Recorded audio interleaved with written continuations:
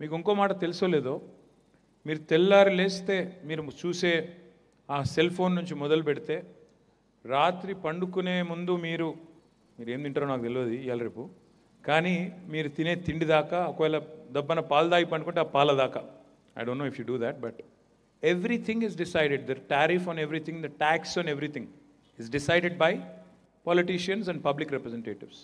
ఇప్పుడు మీకు తెలుసా, అసలు పాలు పెరుగు మీద జిఎస్టీ ఉంది, ట్యాక్స్ ఉంది, కానీ ఇప్పుడు మేఘాకి ఎయిర్పోర్ట్ ఉందనుకో, ఆ ఎయిర్పోర్ట్ నేను కొనుక్కున్నాను అనుకో, ట్రాన్స్ఫర్ అయిందనుకో, దాని మీద ట్యాక్స్ లేదు. ఇదో ఎట్లయితున్నాయి ఇవన్నీ?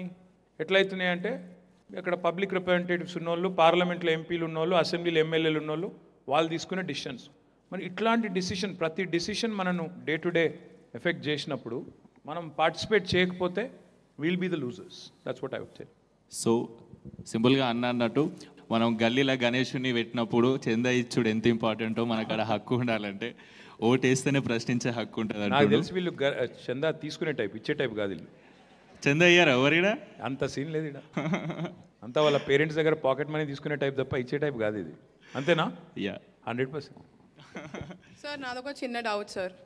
ఇప్పుడు నేను ప్రాపర్ హైదరాబాదీ, చిల్కల్ కూడా అమ్మాయి, కిలోమీటర్లో ఉస్మాన్ యూనివర్సిటీ ఉంటుంది. So 10 years back when Telangana struggle was going on, all I remember are all I actually cared for, not to disrespect, but was holidays.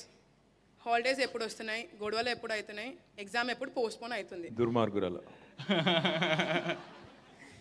Sorry అట్లా ఎవడన్నా కోరుకుంటాడా? చిన్నప్పుడు స్కూళ్ళల్లో అంటే టీచర్ పోతే హాలిడే వస్తుంది అనుకుంటారు, ఎవరైనా లీడర్ చచ్చిపోతే హాలిడే వస్తుంది అనుకుంటారు. నువ్వు కూడా అట్లే తయారు.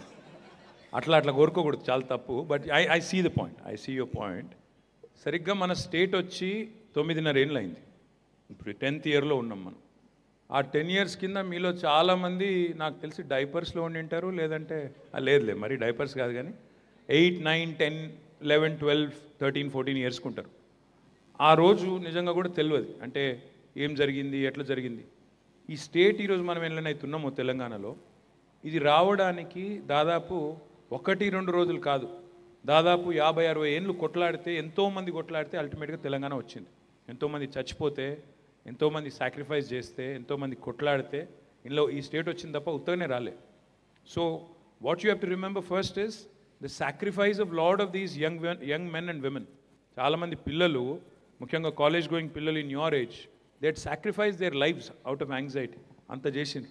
తర్వాత అల్టిమేట్గా స్టేట్ ఎందుకు తెచ్చుకున్నాం ఇంత కష్టపడి అంటే, మనకు ఉద్యోగాలు రావాలి, మన పిల్లలకి మనకు ఎంప్లాయ్మెంట్ క్రియేట్ కావాలి, ఇన్వెస్ట్మెంట్స్ రావాలి, వాటర్ రావాలి మన ఫీల్డ్స్కి, మన వ్యవసాయానికి.